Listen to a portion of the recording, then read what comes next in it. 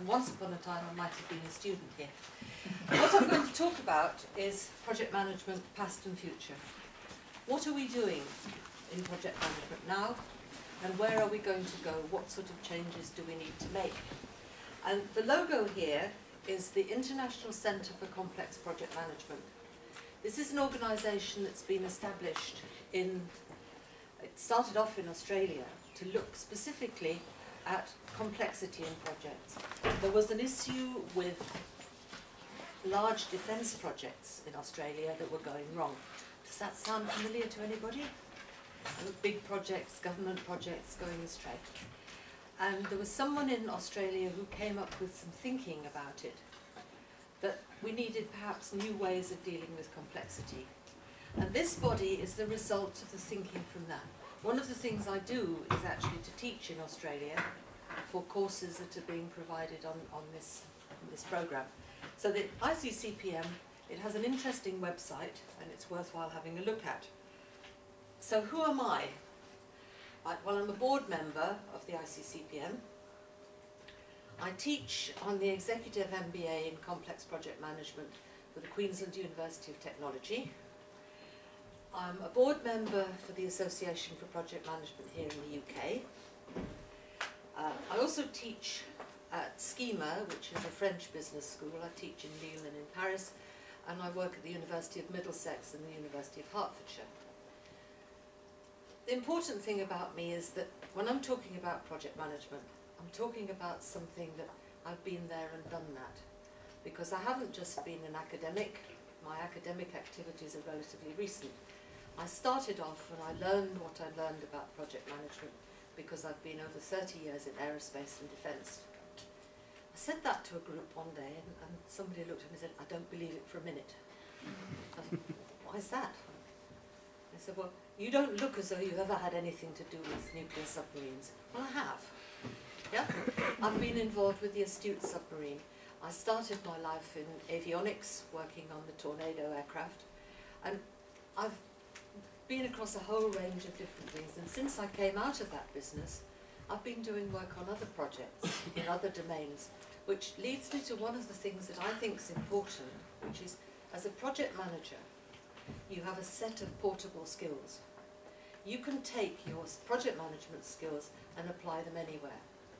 I've proved that because, you know, having been in aerospace and defence, since I've worked on railway trains, I've worked in buildings, I worked in the finance industry. I had a very interesting project. They asked me to do a project history on. It was a finance company and they were introducing something like premium bonds.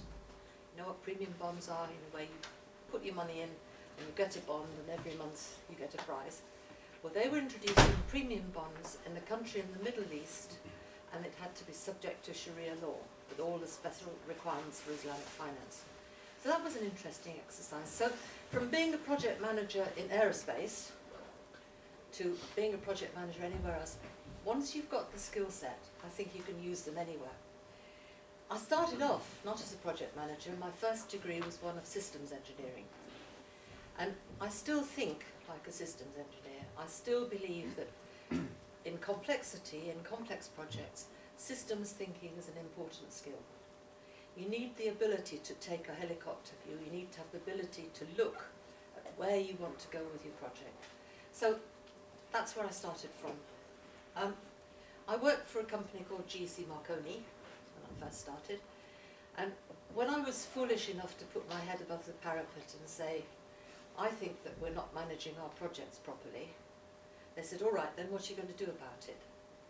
So I came up with a lot of thinking. We're talking about 25 years ago, about how projects should be managed, how they should be worked. And so as a consequence, whenever a project went wrong, and at that time we had an awful lot of projects that were going wrong, I used to get a tap on the shoulder from the chief executive and he'd say, "Will you go and find out what's going on? What do we need to do to sort this project out?" So I haven't just worked on projects that went nicely and were good. I've had to get stuck into projects where things have been very wrong. And so I came up with a list of ideas that I have about what makes projects go wrong, what makes them go right. I was also a former vice president of the International Project Management Association, and that was me on a better day. Right. Something else, I'm still a project practitioner. I still think it's important for me to go off and get involved with people's projects, even if it's nothing huge. I live in Kent.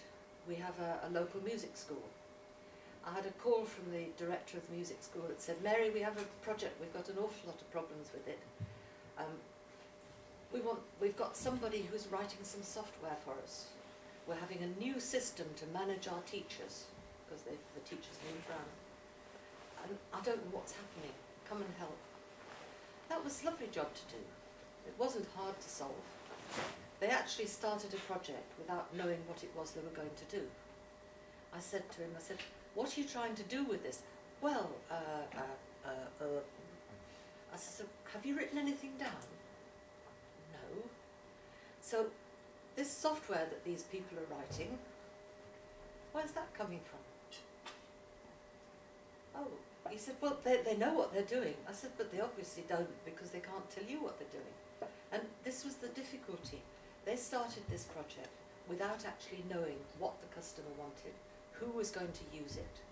They had 2 enthusiastic people writing software, but they didn't consult anybody who was going to use the software afterwards, who was going to use the system. No wonder they were lost. So I'm still a project practitioner, and I'm still an engineer. And for me, I think that project and program management is the most exciting place to be at the moment. I still get excited. I'm still happy to get up and go on and do my work. My family sometimes say to me things like, Mum, don't you think it's time you got a life? Well, I think I have a life. I really enjoy what I do. And if I can get you to understand some of this excitement, then hopefully it'll be an afternoon well spent. How long are you prepared to stay, by the way? I mean, I thought sort of around 8 o'clock might do. Is that okay? Okay, right, let's do this seriously. If I start off by telling you a story, and I look back to where I was when I first started as a project manager, it was over 30 years ago. And at that time, you didn't find PCs on every desk. Nobody had PCs. We used to have this huge mainframe down in the basement that lived in an air-conditioned room. And we had to send it messages by getting a load of ladies to do punched tape. It was very useful, was that, because when you had a wedding to celebrate, we didn't have to buy confetti. We had all the bits that had come out of the punched tape. But we had to we couldn't communicate. We didn't have a keyboard. We had to punch tape and put all our information in there. So if you were running a project, and we would be collecting the data about the project, we would need to put that data onto sheets of paper. The ladies would code it. It would then go in. The machine would grind away. And about 4 weeks later, 2 porters would come along with a big trolley, lugging this stuff, mountains of paper on it. Those were our reports. Now just think what we've got now. We can get reports on PCs. It's really easy. We have SAP in a lot of organisations to provide information. You get the information almost instantly. But it took us about 6 weeks. So we're always looking backwards on our projects. That was really hard. No one had any time to plough their way through this paper. No, it was just horrendous. And the only thing that we did understand was we knew what we meant by networks. We knew how activities fitted together. We did our networks, not with Microsoft Project or Primavera or any of the tools that you have now. We used bits of string, pieces of paper and pins, and we had a chart on the wall, and we used to put the bits of paper, where a long strip was an activity, and then we had a link to. It was wonderful fun. At that time, my daughter was quite small, and I came to the conclusion it was more fun than play school. Every month, we had to reconstruct this chart. But it wasn't very good, but it did help us to understand the concepts of dependencies and how activities fit together. And as a project manager, you were focused on 3 things. these three things are still important to us, and I'll talk to you in a minute about why, but it's this famous iron triangle. Some people called it the golden triangle, and then they decided to use the term the golden triangle to signify three cities in India, Delhi, Jaipur and Agra, that make a very nice tour, and that was called the Golden Triangle, because you can see all the historic sites of India there. So this iron triangle is the one for project management. It consists of the relationships between time, cost and quality. So that was what we were like. Right? That's where we were. We didn't have the sort of tool sets that you have. And a lot of our project management was done by walking about. The other thing that was interesting was that the project team was mostly in the same location. We didn't really have virtual teams because communication was just too difficult. We did work. The first project I was on, we were in a consortium with companies in Italy and in Germany and other companies in the UK. But we couldn't have video conferences, we couldn't do teleconferences. We were still sending faxes to people and telexes. Telexes, that was good stuff. Acres and acres of paper we used. But we didn't have the kind of communication. So if you wanted a meeting, you had to all go off and visit. So we used to have meetings all over Europe, which was good. It was a new way of life for me. So what then happened? Then we had improvements in the IT. We got VAXs and we got PCs, and that gave us an improved speed of reporting. So suddenly, you did have access to things. You could look after your own charts. It was quite useful. And then we had better contact with the data. So instead of having to go to the IT department and say, please will you give me a copy of this document, you could get your own. You could even send it to the printer and you could look at it yourself. So that was good. We still had problems though. We had awful problems. And if I tell you a story that in the late 1970s, if you looked then at all the IT projects that were underway, over 90% of them had problems. 90% of the projects in IT. And apart from IT, the others weren't much better. Building had a rather better rate of success, but it was still nothing like the rate you would expect. And so, where did we go wrong? What do you think it was? What have we been focusing on? We've been focusing on cost,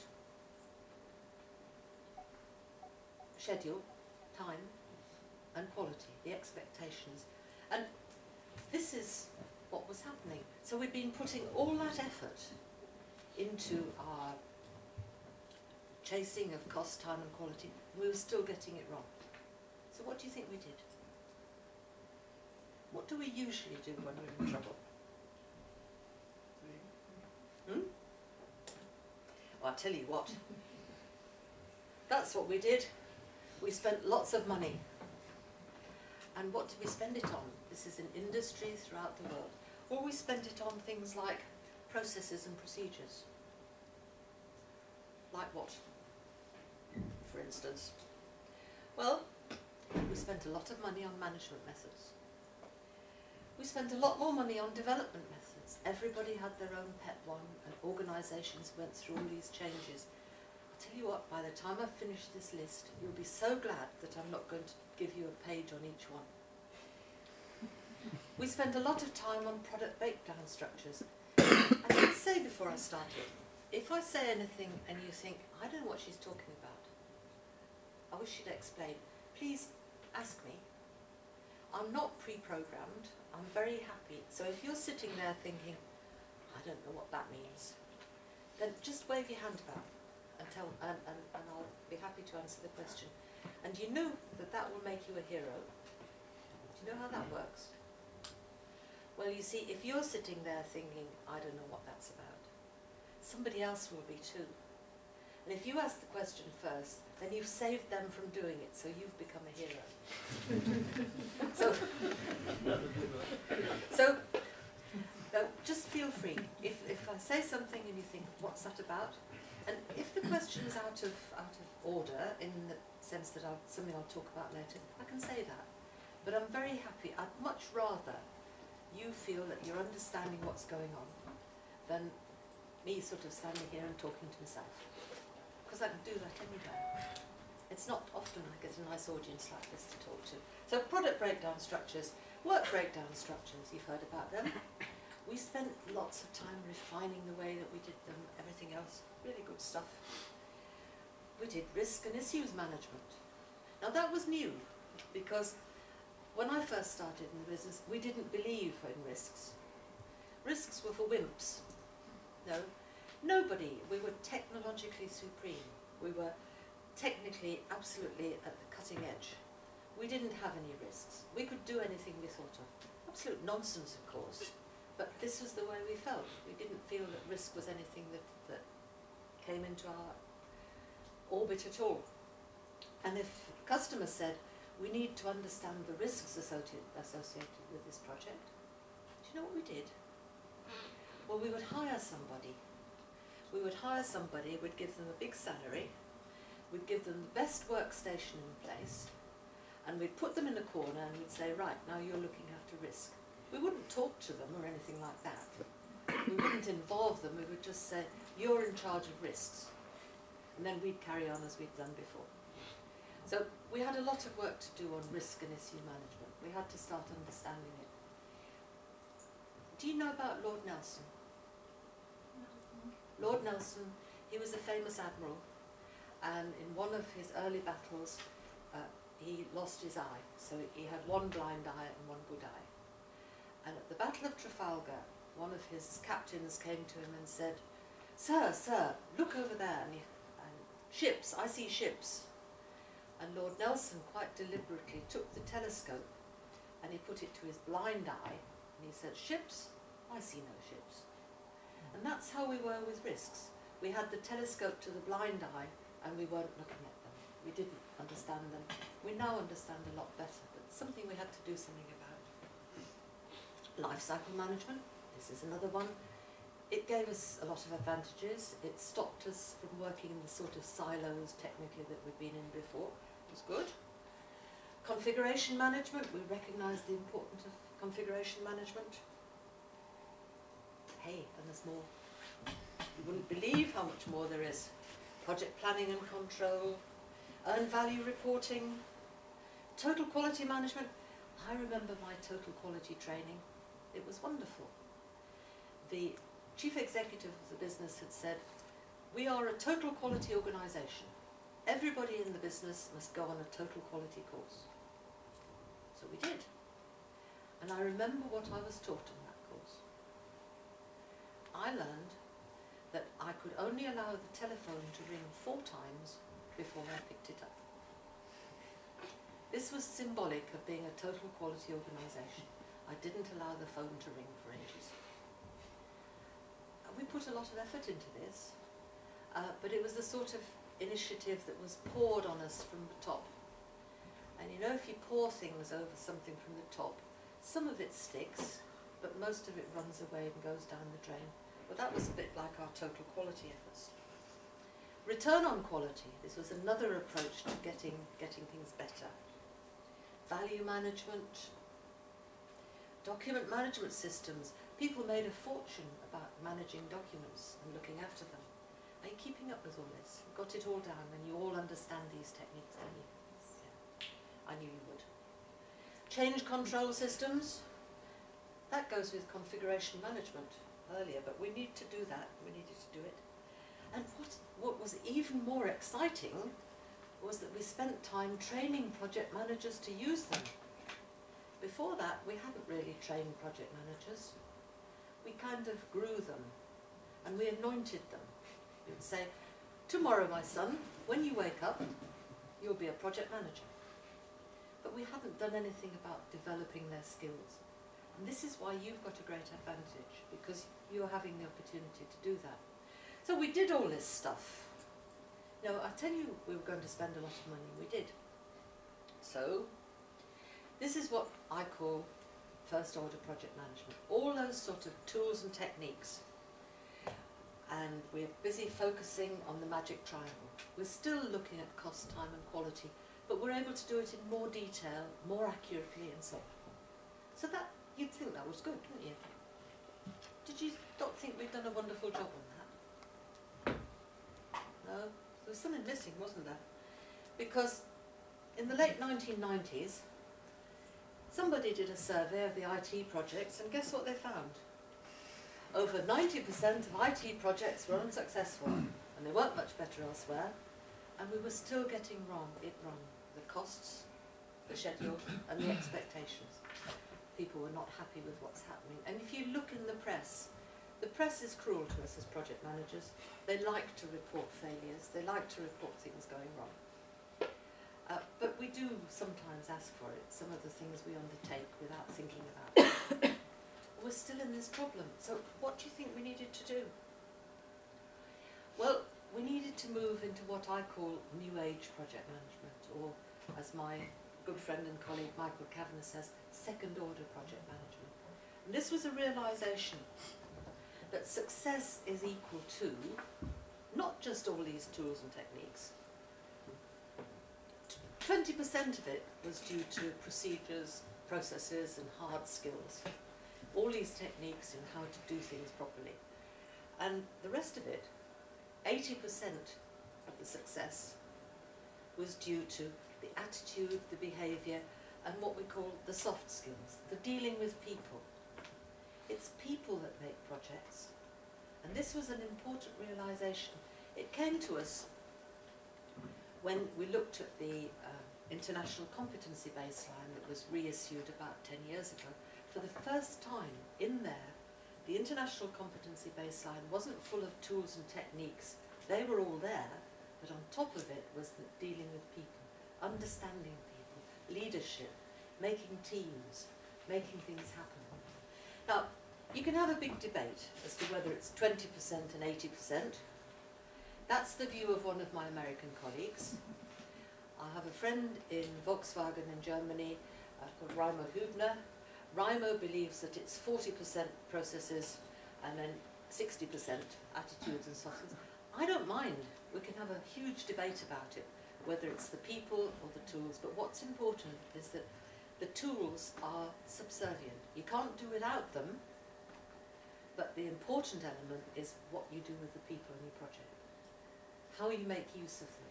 How you actually find what are their skills and make them do things. How do you cope with it? I meet so many project managers and they run ragged. They're exhausted. And you say, why? Why are you rushing around? I have so much to do. As a project manager, you don't have to do everything yourself.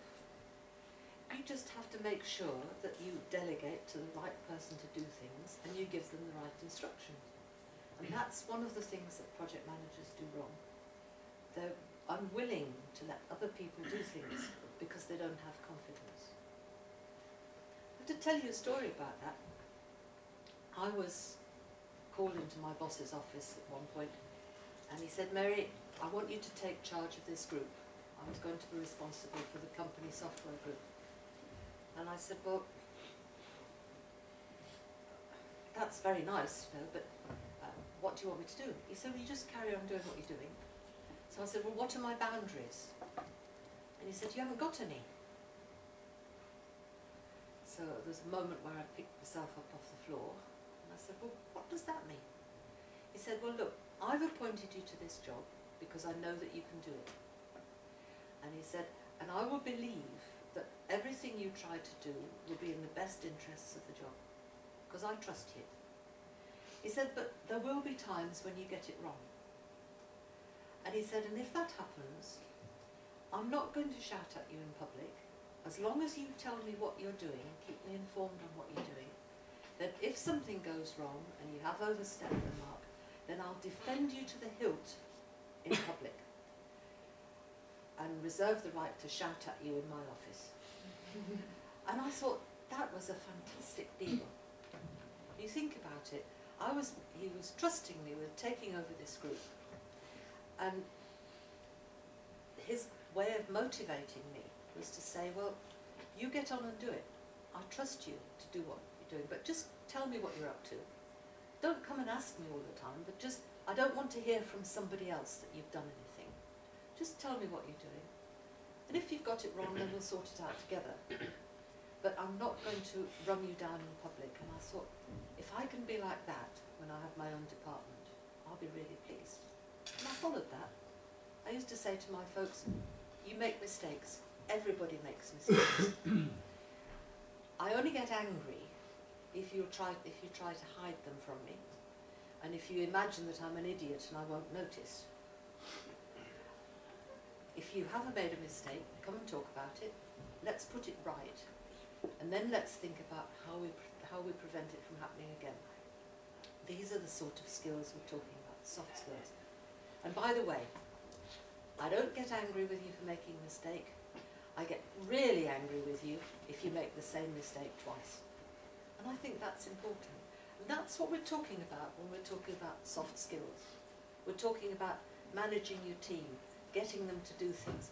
My greatest ambition when I was running a big department was to reach the point where all the hard work was being done, I was delegating it to everybody else. And I then had the time to sit and think and work out a strategy for where we went next.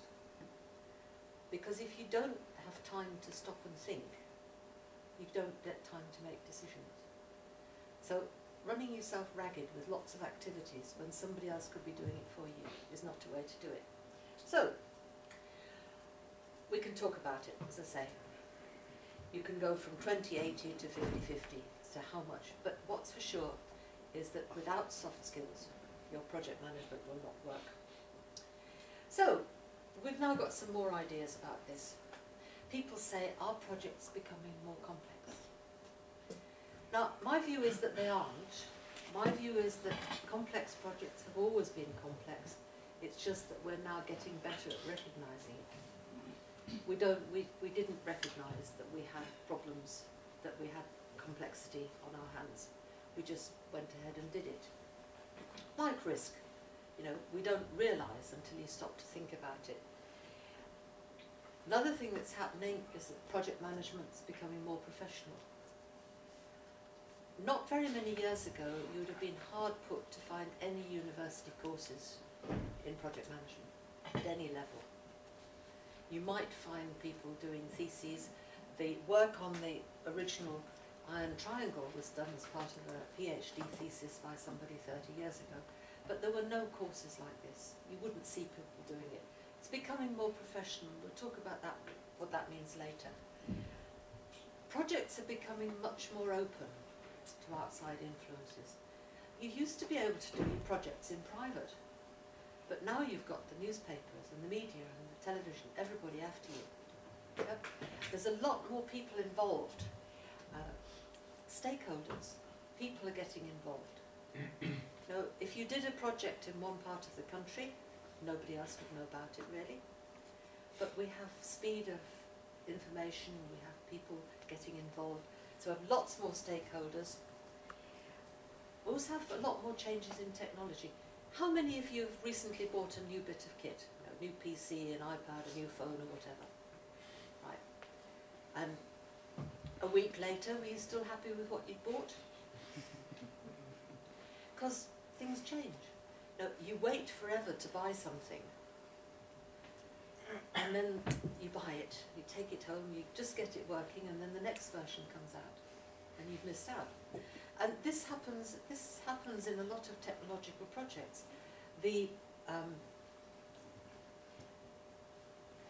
latest, greatest jet fighter, the Anglo-French US project, is now in something like its 12th year of running.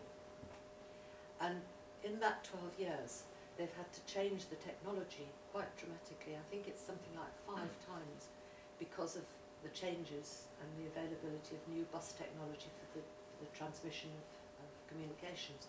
So there's a lot of things that change rapidly. And complex projects are essentially very dynamic. There's a lot of change in them. There's change in technology, there's change in other things, and there's a lot of uncertainty associated with them. So that's what we're talking about.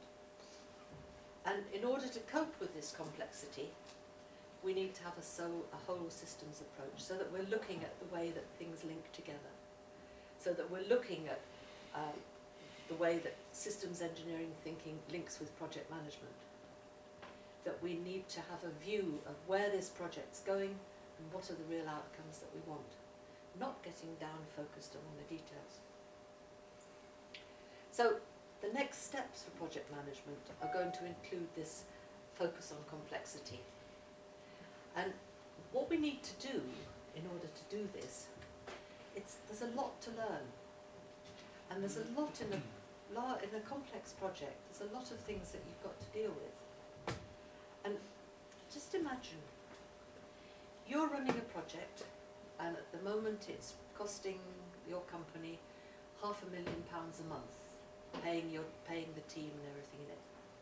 Now, you have to make a decision about where the project's going next. What do you do? How do you decide to make your decision? How do you cope with that? You see, you can't say to them, sorry guys, I just can't make up my mind at the moment, there isn't quite enough information, I can't solve this problem. Would you just mind waiting for 3 weeks? You can get paid, but you haven't anything to do.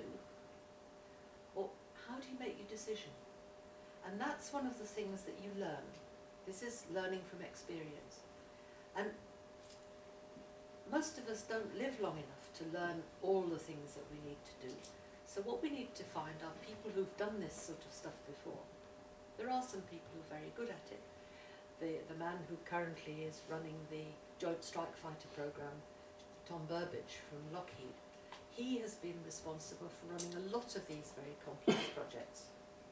And he knows how to do it. So if you learn from him, and learn from his examples, then you start to develop your own intuition. You start to develop your ideas. You start to take things and think, I know what happened when that happened on that project. So that's what I mean by learning to develop your own intuition, so that instead of saying to your team, sorry guys, you'll just have to wait while I make up my mind, you can say, well, I've got enough information to make a decision. So let's go that route.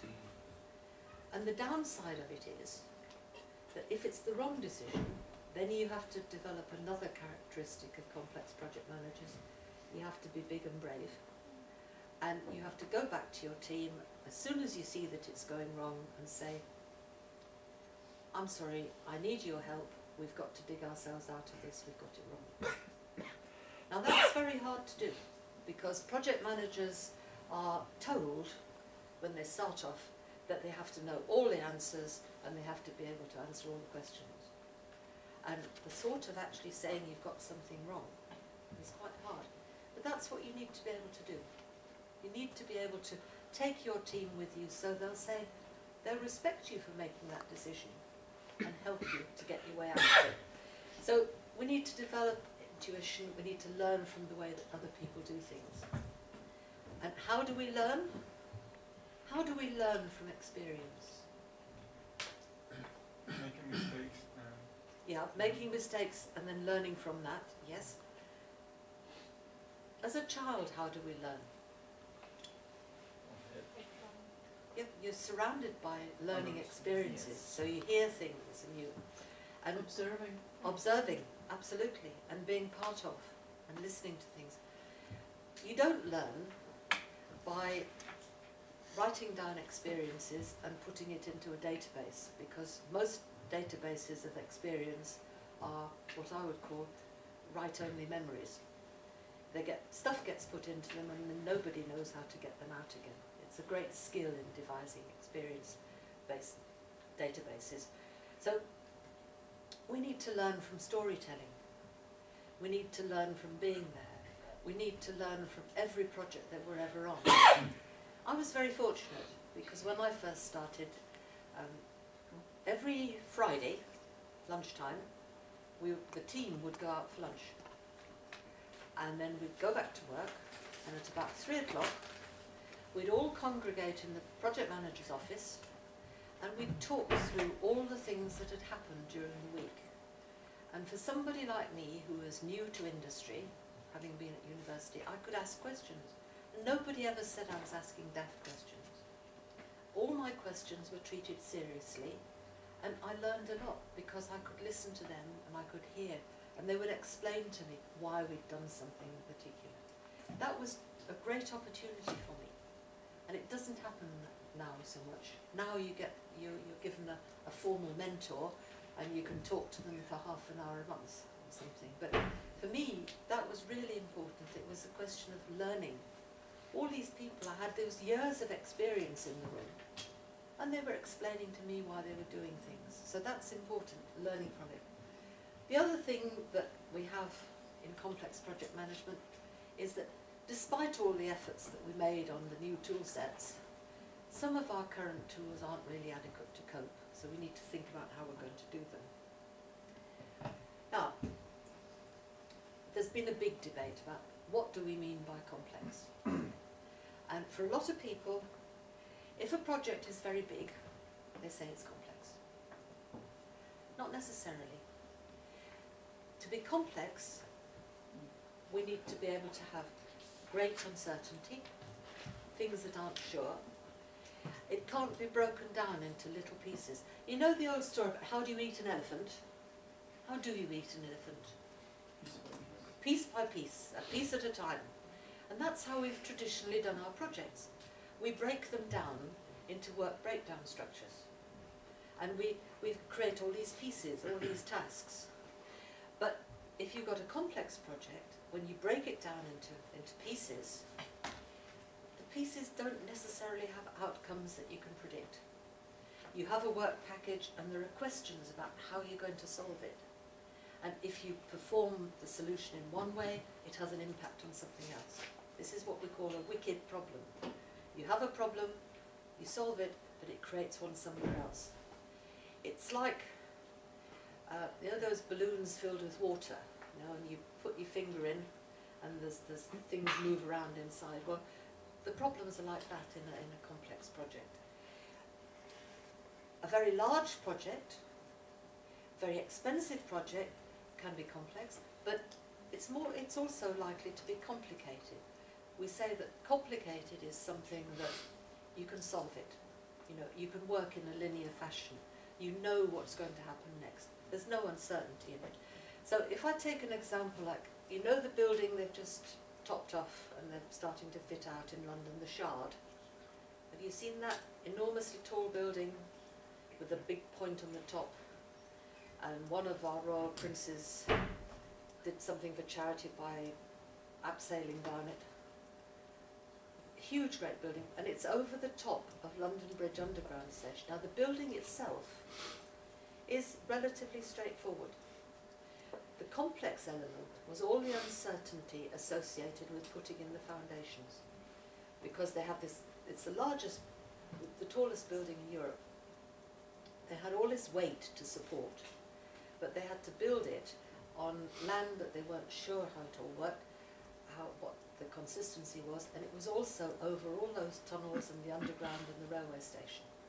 So uncertainty was at the beginning of the project. Once they'd got the foundations in and they'd solved these problems, then they were able to move on, and it then became just a complicated project because they knew what they had to do to build it. They were using new techniques, but they knew how to do it. So complicated is something where you can find the solution. Complex is where you get into great uncertainty and you can't break it down, and your elephant-sized pieces aren't as reliable as you expected. The other thing about a complex project is that you have lots and lots of stakeholders. So the elements of complexity then, uncertainty.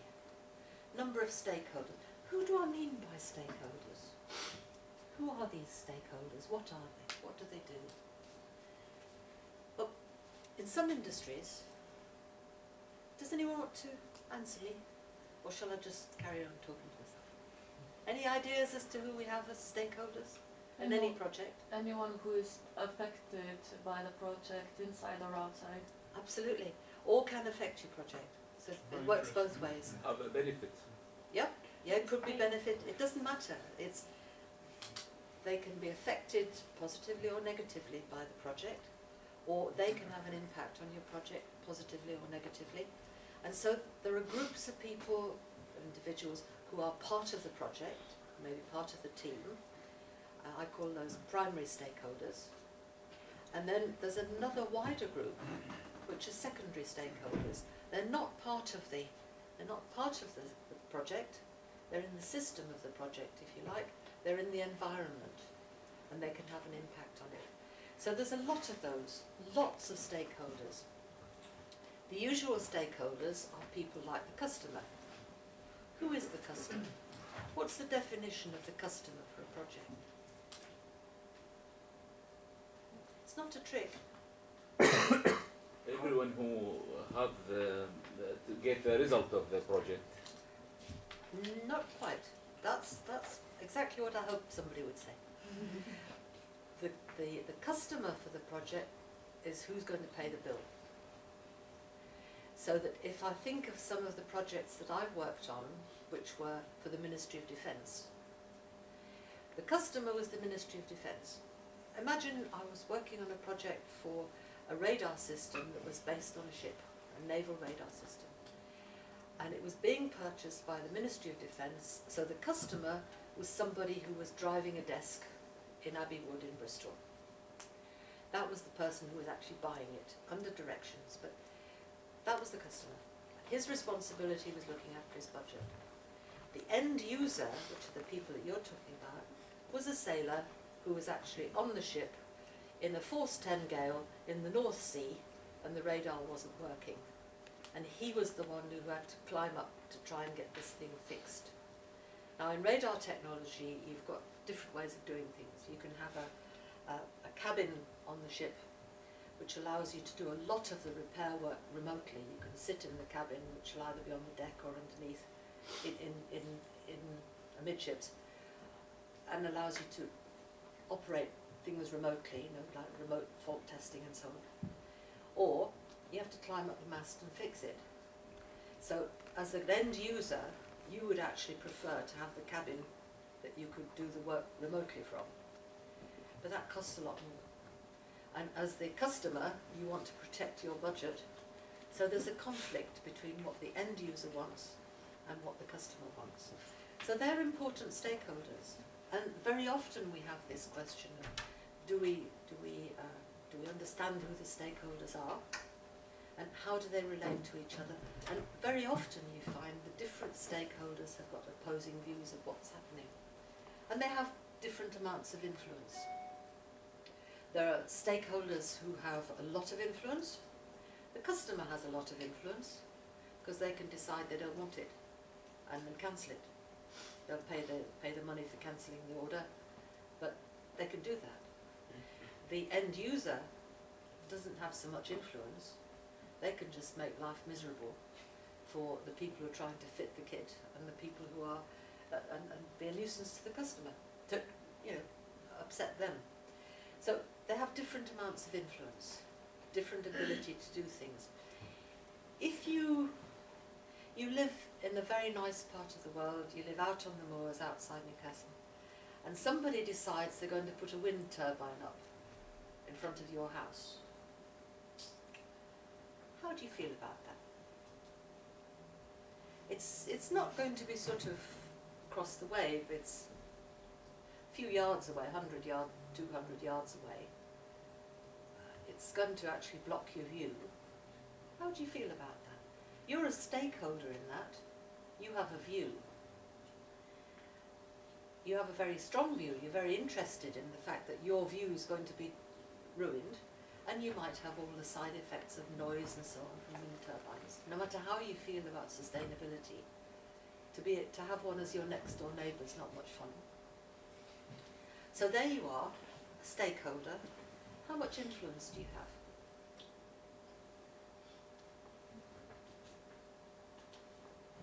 Well, all right. Your brother-in-law's the local MP. Does that help? It might.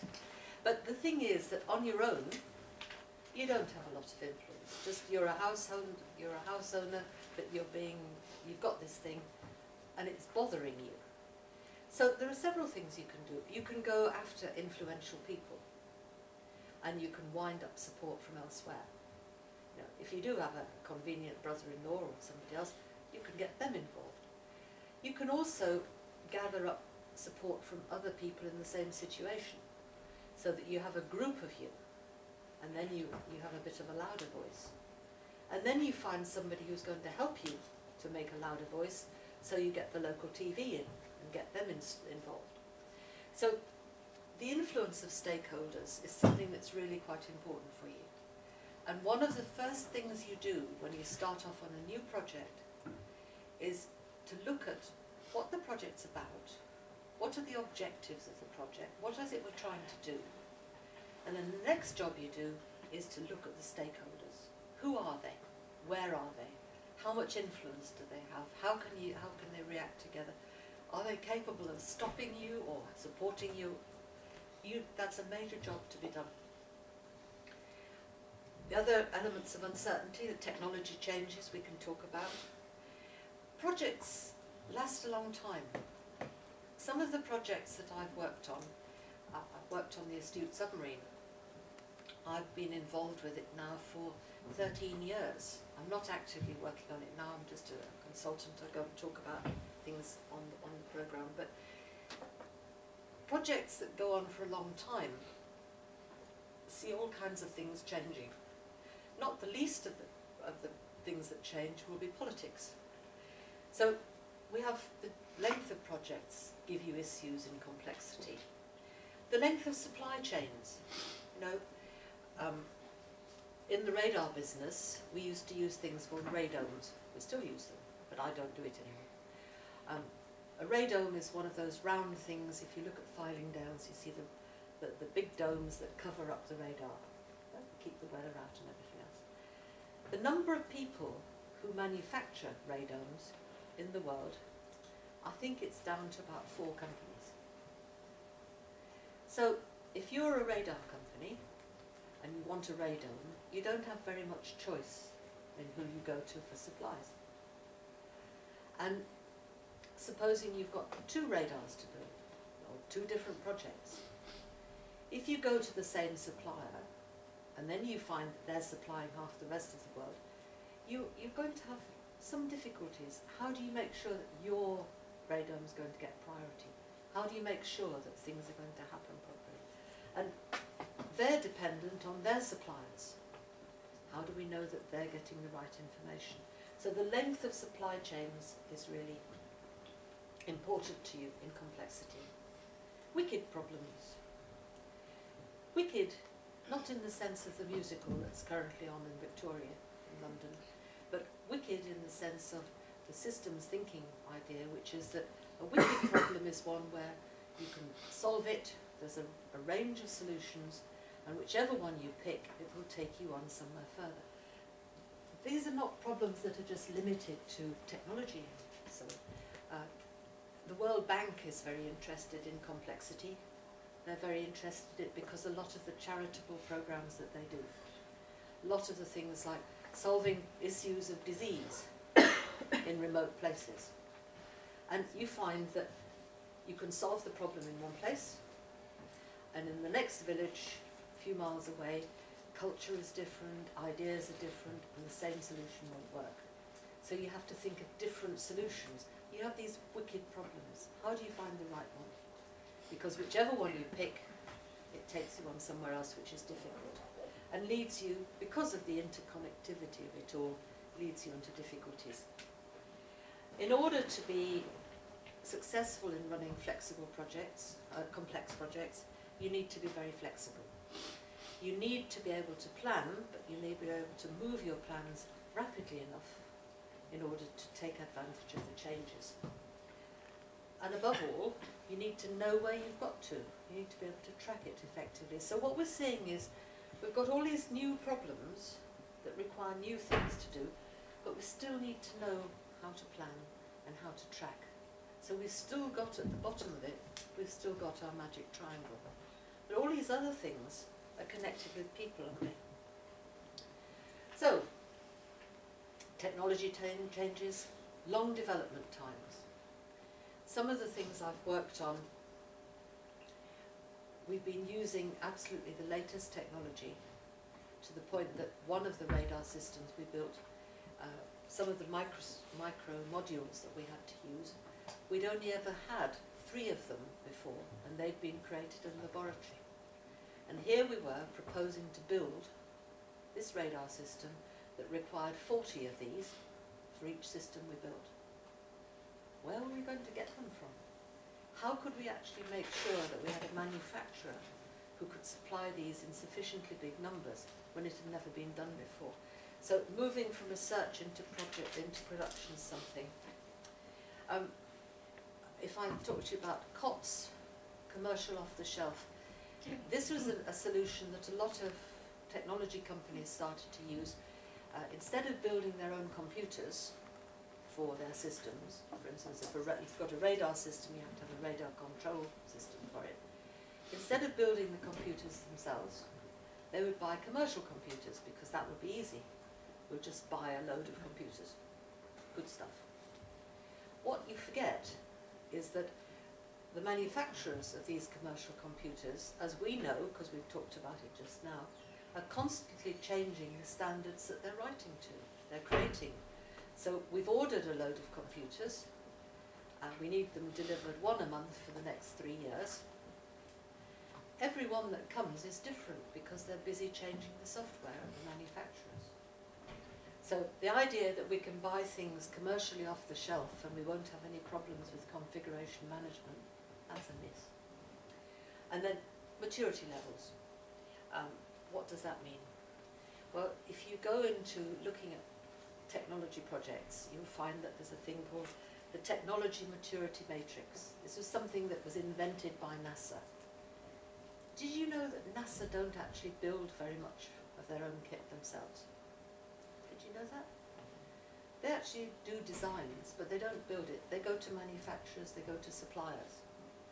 And they were constantly being let down by people who'd said, yes, we can supply you that. We've got this wonderful idea.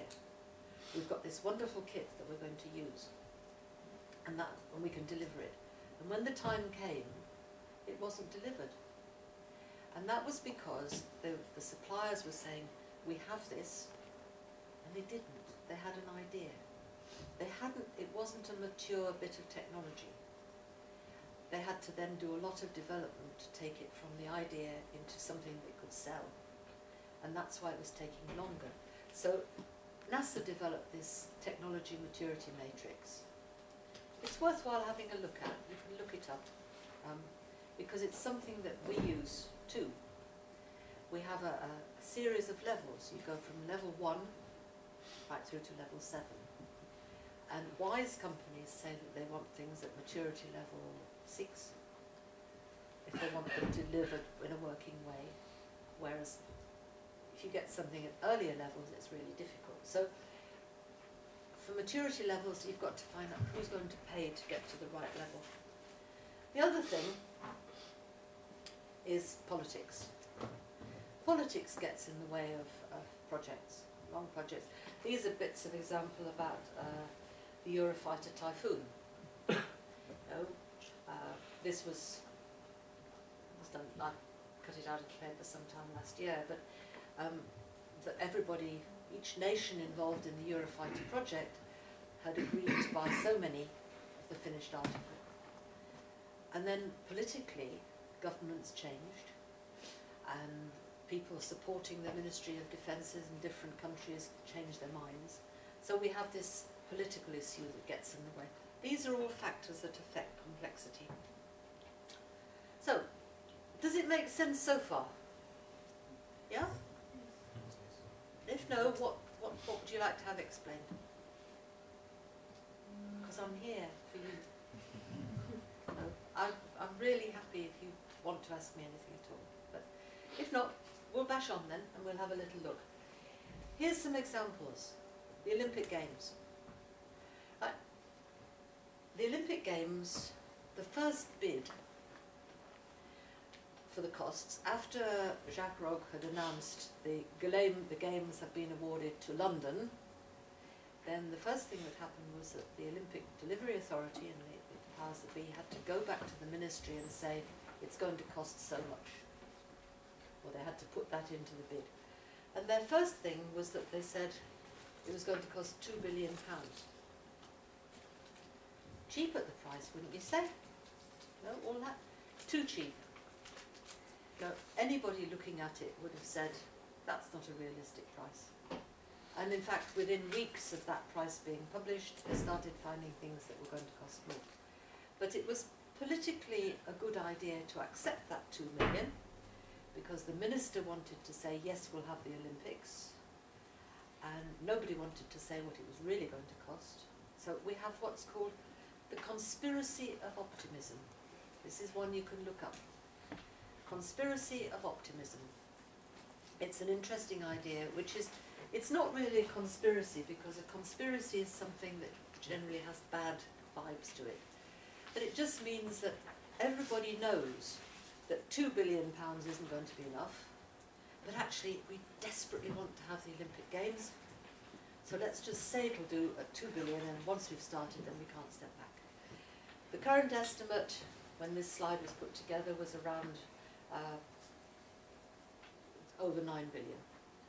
In fact, they've actually come out of it pretty well when they had their final estimations, and they've saved on their final agreed prices. There is money coming back from the various Olympic teams, not the athletes, but from the teams who are building and organising the games. So this is an example of a complex project. You might want to say it's a complex programme, because there are lots of projects associated with it, all that have to happen together to provide the Olympics. So that's a political driver that says we'll accept that price. If we look at the Concorde, in 1962 it was estimated it was going to cost 150 to 170 million French francs. By 1972 it had gone up to 2 billion, and the final cost was $10 billion US. But you see, that's another project that everybody wanted to do. It was a very prestigious thing, to be the first supersonic airliner. It was a demonstration of extreme technology. And so there was a will to make it happen. So even though the price was seen to be going up, this was another incentive. If you get it wrong in your complex projects, these are the sort of things we have. And these are some quotes about projects from various people. The United States Government Accountability Office says, in spite of all the investment aimed at improving project management, now I told you all about that, remember that great long list of things that we did? There's been no appreciable improvement in the last 5 years when compared to the previous 5 years. So that's what they thought in 2006. The National Audit Office, do you know what the National Audit Office is? Good, that gives me the chance to tell you. The National Audit Office is a body that reports to Parliament, it reports to the Public Accounts Committee, and it investigates every spend of public money in the UK. And they produce reports. Every year they do a report of the top 10 projects in particular areas and how well they've done. They produce regular reports on any kind of spending of public money. And the director of the National Audit Office is a great advocate of project management, and he's done an awful lot to help the UK government to improve its project management, and he's still in there battling away with them. But a review of major projects over the last 20 plus years reveals there's been little change in project success, and they're generally late and over cost. They did produce another report 3 years ago looking at 2 particular developments which had come out late and over cost, and they did a review of value for money. And what they said was, these 2 particular developments, if the proper price had been in there at the beginning, we paid the right price for them. They only appeared over cost because the initial estimates were wrong. It was another example of this, let's put in the lowest price in the quickest possible timetable that we can so that we get the job. but we do generally deliver value for money, but we start from the wrong point. So, to think about systemic failures. This was an American example, and what happened was that they'd been trying to plan a military exercise, a naval exercise, to have 2 US Navy carrier groups to practice capability. It was a big exercise that they'd planned. And they'd worked at it for around 2 years, setting this thing up. The project was launched. It was abandoned after 2 days. There's another example, Terminal 5. You all heard about Terminal 5? Terminal 5 was launched with a big flurry of disaster. No, Terminal 5 at Heathrow, magnificent. No, the building is superb, everything else is great. And on the first day that it opened, the luggage system failed. People couldn't get to their points to work. People were stuck in lifts all over the building. The employees couldn't find their way to the car parks. There's actually a very good account of what happened on Terminal 5 in the International Journal of Project Management about 2 years ago. It's worthwhile looking for. International Journal of Project Management and the report of Terminal 5. The thing about Terminal 5 was that they thought they'd got everything right. You know, they really thought that they had. What actually happened was that. That was the baggage that got lost. Now, I've got a little story about Terminal 5 because I was asked to go and do a project health check on one of the subcontracts on the terminal. And I always ask one particular question whenever I go to do a health check, and I meet the project manager. And my question is, why are you doing this job? So I met this chap and I said, why are you doing this job? And he looked at me as though I'd come from Planet Zog. Oh, who is this daft old? What does she want to know this for? Now, I wanted to know that because I wanted to understand what made him tick. If he'd said to me, because I want to make Terminal 5 the best terminal in airports, I might have thought he was overdoing it a bit. But at least I would have understood that he was being driven by his desire to get something right. If he'd said to me, well, they're paying me a lot of money, that would have been fine, because at least I would have understood that what was driving him was being paid for the job. That was okay. If he'd said, I know, I couldn't find another job, or I'm looking to leave very soon, then at least I'd have understood. But there was absolutely nothing. I asked this chap, why are you doing it? Nothing whatever. And you know, that had a huge impact on the rest of his team. I went to visit the team office, and I've never seen a project office like it. It was a huge, great room. It was full of desks, and it had computers on, and lots of people sitting there. There wasn't even a name on the door saying which project team lived there. I've never seen a project office that didn't have charts on the wall, and targets, and what we're expected to do this week, and what are we going to build. Even a picture of what they want to achieve. Nothing. And I thought, that's very odd. So I went round and I talked to everybody on this team. There were about 60 of them.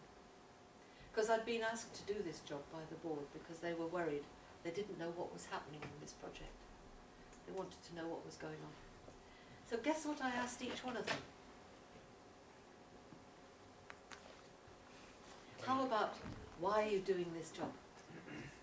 And I got very few answers, except for the 3 guys who were going off on a daily basis over to the building site and installing bits of kit. The rest of them, they were just sitting there at their computer doing stuff. There was no direction to it, there was no real understanding at all. Anyway, there were lots of things wrong with this particular contract, so I finished my report. And then I went off to see the board who'd asked me to do it. This is another handy hint. If you're ever asked to prepare a report for a board, don't, whatever you do, email the report to the secretary. because it'll just disappear into the drawer, or maybe not even get off a hard drive, and you won't get any visibility either. What you have to do is when you've done a report, then you print off a few copies and you make an appointment to go and talk to the people who asked you to do the job. So I went off to visit the board who'd asked me to do the job, and I took my report with me. And so I went in, and they were very gracious. Do sit down, have a cup of coffee, have another cup of coffee, have a biscuit. Wonderful. I said, look, before we start, can I ask you a question? Of course you can, anything you like. Yeah, you know, don't you? I said, why are you doing this job? And you know, some of them got really interested in the ceiling. they were gazing at the ceiling and stuff.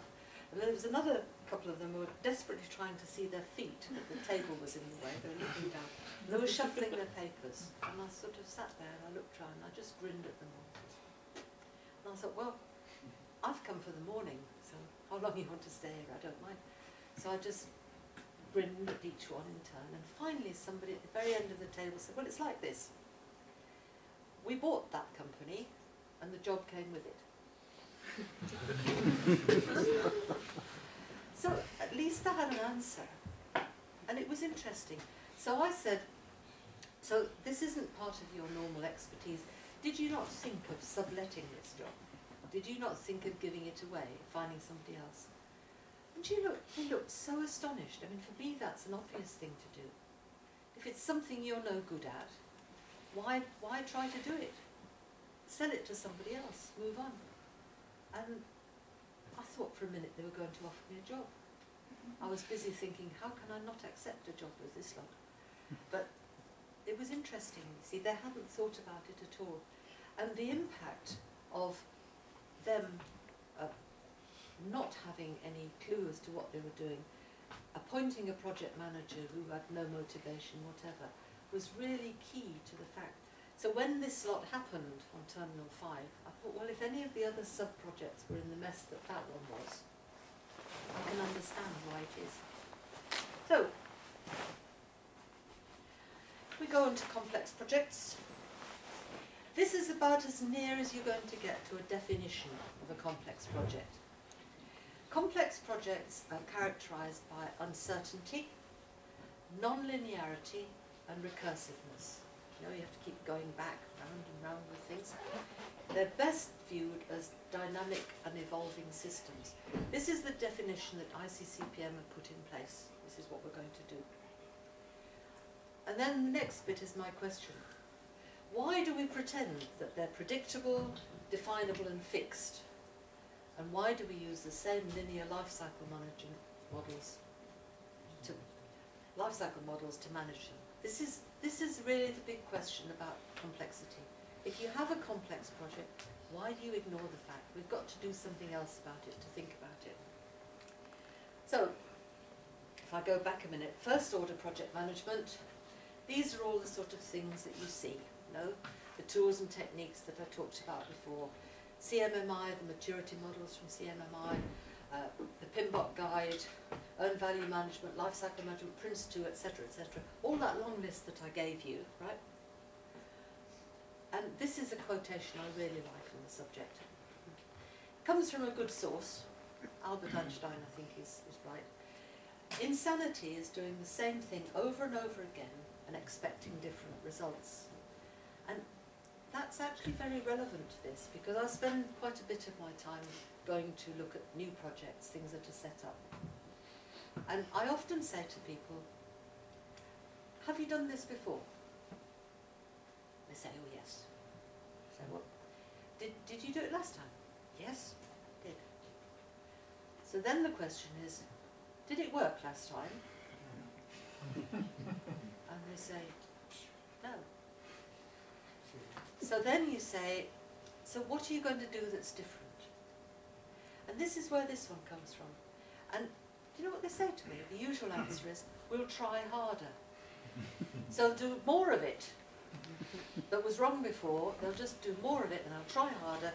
And it'll still work. Because we need to think, we need to have a different sort of mentality towards thinking about it. So that's why I like this quotation. You know, We need all these tools and techniques, but on top of it we need to do something else. Second order project management, which is what we're talking about, we're looking at finding the right contracting models. Most project, I don't know how much you know about contracts in project management, it's very often the thing that comes last in the way we study projects, but in an awful lot of cases the contracts that are set up are very adversarial. They're always, unless you do this, I'm going to fine you something, you're going to lose money, you're going to do that, if you fail to deliver this, we'll claim damages from you. A lot of the contracts that we have are like that. If we have a complex project where things are likely to be changing, it's not us that need to be flexible, it's the rest of the team as well. So we need to have the right sort of contracting models that allow us to make changes without great penalties, that allow us to do things without having a lot of difficulty. That we should be not just looking at the requirements of what we're doing, but what's the outcome of this project expected to be? Yes? You know, when you're talking about the appropriate contract model, Yeah. is there any examples of ones that you... Well, there are, yes, I can tell you about the contracting models that they used in the Olympic Delivery Authority in the transport area.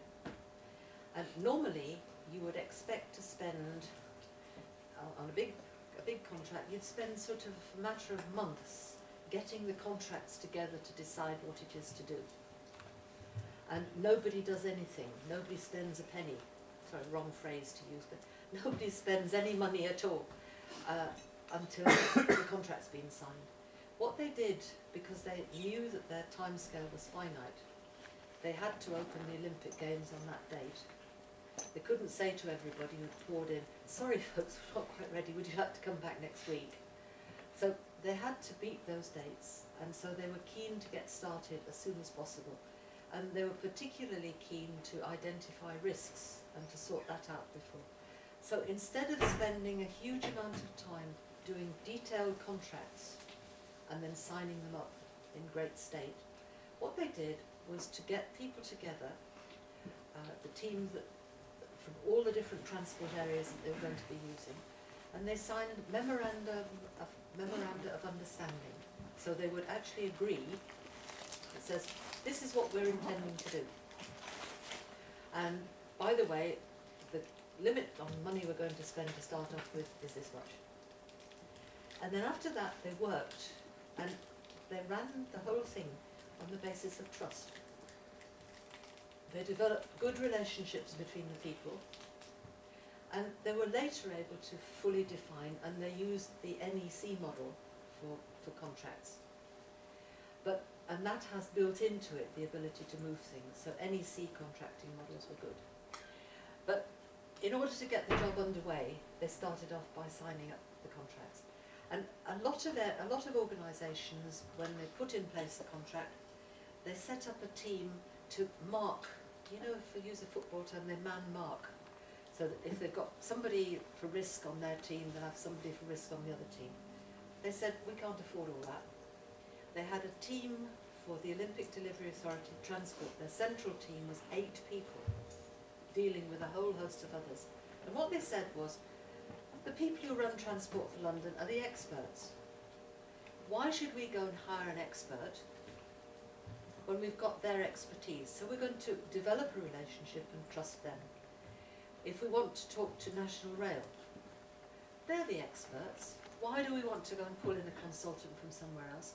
We'll develop a relationship and we'll work with them. So this was a completely different sort of model. If you go to if you're working with the Ministry of Defence in the UK, you find that they have a whole team of people who are attempting to do the job, not knowing all the details about it, and they establish a requirement. And then they become the MOD team, and there's one mapping into every member in the suppliers team. So they're using twice as many people as they need to. And then they come up with these very restrictive contracts. So that's what I'm talking about when we want something a bit different. Does that make sense? It's quite similar over there. Yeah. Where do you work? No, it's with for a project. Oh, right. Yeah, we've got Okay. something similar. I've never had a good Yeah. understanding. That's right. Well, Just seeing how it works. it's getting that to start with and saying, you know, we've got to get past this, we've got to kill off all the risk, do as much as we can. And they made an early start. They actually started spending money before they had any contracts finally signed. I've got, yeah. So how does that work with public sector procurement, where quite often you need a contractor within any contract, any works going forward? Yeah, well that's one of the reasons why the public sector finds itself a lot of the time in difficulties, because they're trying to do the job of their contractor as well. You know that the schools improvement programme that was established, well, I live in Kent, and together with another colleague, we were looking at reports in the newspaper about things that were going wrong on those Schools for the Future programmes. And so we made an appointment with the people who were running it, and we went to offer our services free of charge as concerned taxpayers, that we felt we could help them. And so we were asking them how they ran their project. And these two people sat there and we said, so how did you actually award the contracts to these people? Oh, well, we went through the appropriate contracting mechanisms. So how did you decide which one to pick? Well, we went for the cheapest. Okay, so did you know what they were going to do? Well, yes, I mean, they said they were going to do everything we wanted. So that left us two cynical people and practitioners from the real world thinking, oh yes. So then we said, now, how do you monitor what's happening? Do you keep track of what's going on? Oh yes, they said. They said, yep, we get a report every month on how much they've spent.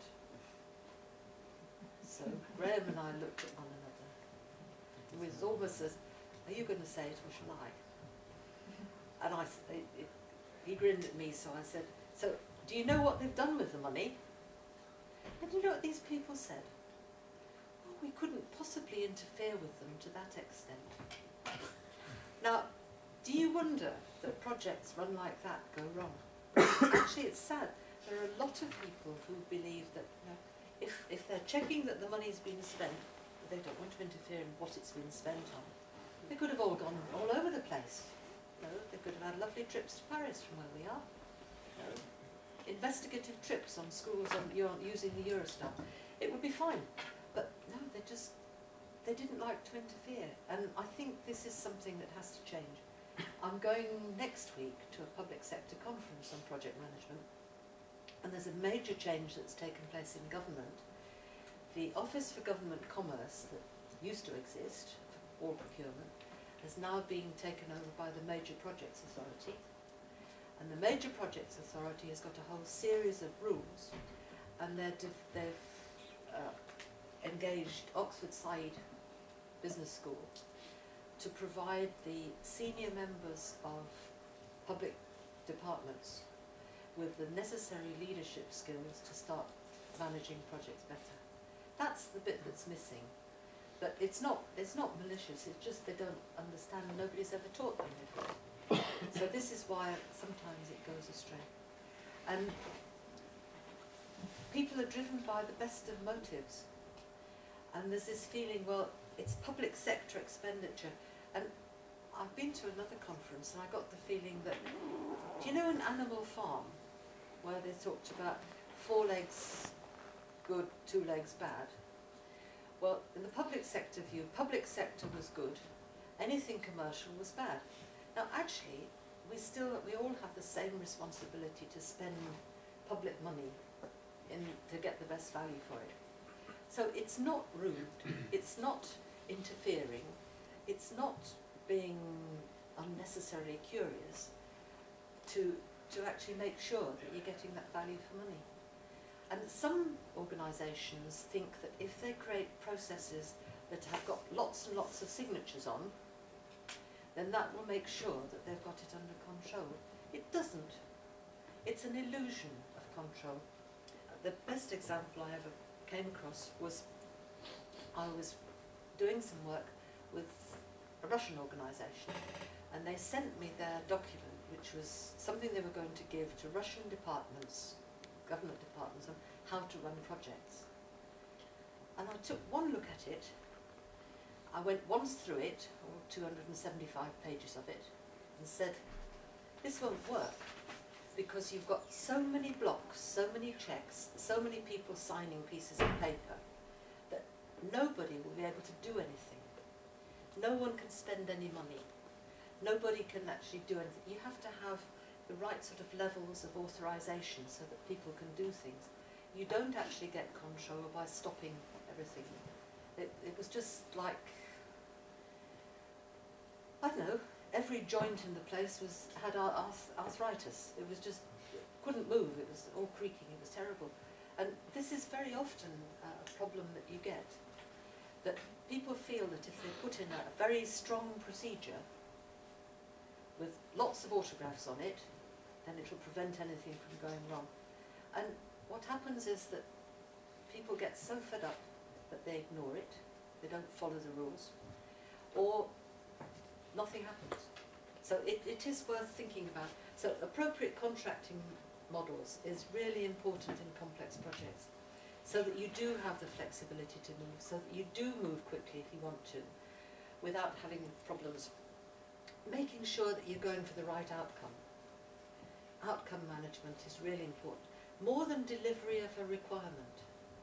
You know, what do you really want to happen as a result of this project? Probably got time to give you an example.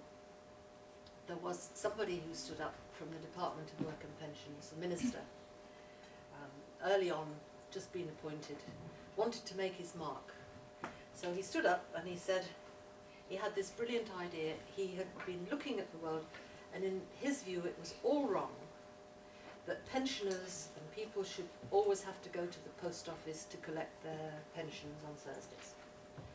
This was well known to all the muggers who would congregate. They'd wait around the corner for people to come out of the post office with their pension money and bash them. And he said this was all wrong.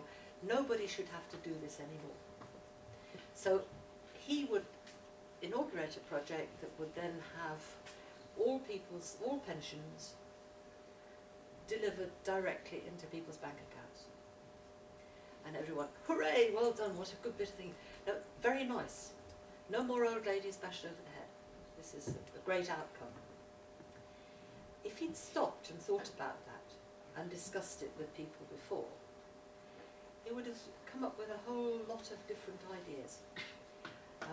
One is that how many of these old people collecting their pensions had bank accounts?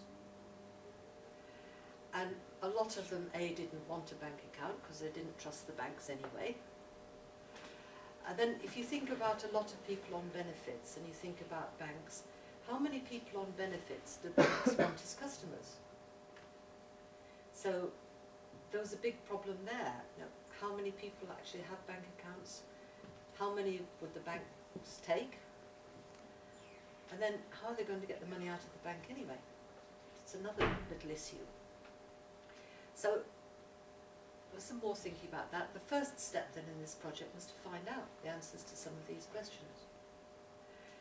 I think that what the minister had thought was that all he had to do was to set up a BACS system, put in everybody's bank account numbers, and all their benefits would be paid automatically, and that would be lovely. But it was an awful lot more than that. And it wasn't just a single project, it was a program. They had to first of all find out who had bank accounts. Then they had to find out what they could do about the people who didn't have bank accounts. How could they persuade some bank to take them on? And what they had to do was to go back to the post office and say, we'll establish a special sort of bank. You're much too young to remember, but we used to have something called Post Office Giro. And that was a bank run by the post office. They got rid of it because it was difficult to run, so they had to reintroduce it. So they had to do all that. Then they had to have a campaign to persuade the people who didn't trust banks and didn't want a bank account that they wanted them. And then, and only then, could they start actually setting up these payments. And then there's a gap. There is a gap. You have to wait for things to be finished off, and you have to have signatures for bank accounts. So what did these people do while they were waiting for their bank accounts to be sorted out? Did they live on thin air?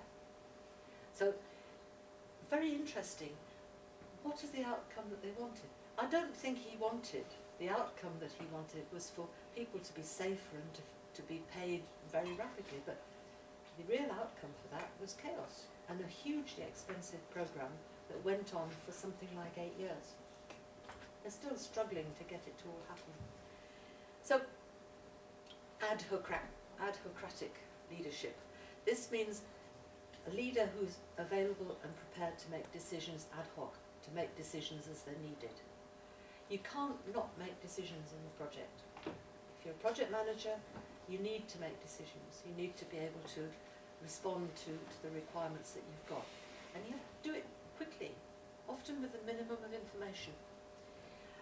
Thinking systemically is still a very important thing for me. Thinking of where your project's going, the whole thing. There's a great tendency for us as project managers, especially if we're technical ones, and we have technical expertise, there's a great tendency to get stuck into the technical detail. And actually, as a project manager, that's not what you're there to do. You have people to do the technical detail. What you should be doing is looking at where this project's going. Is it still going in the right direction? I liken some project managers as people who, they have a project to get themselves from London to Edinburgh, and the only tool they've employed is an A to Z of London. You know, they can find their way to the M25, and after that, the technical term is they're stuffed because they don't know where to go thereafter. So you need a systems view. You need to be able to see where are you going with this project. Then you can look in detail later, but you always need to have your end in view. Look at your outcomes, what you want to do. Experiential learning, that's learning from other people's experience. And requisite variety. Do you know about the law of requisite variety? No?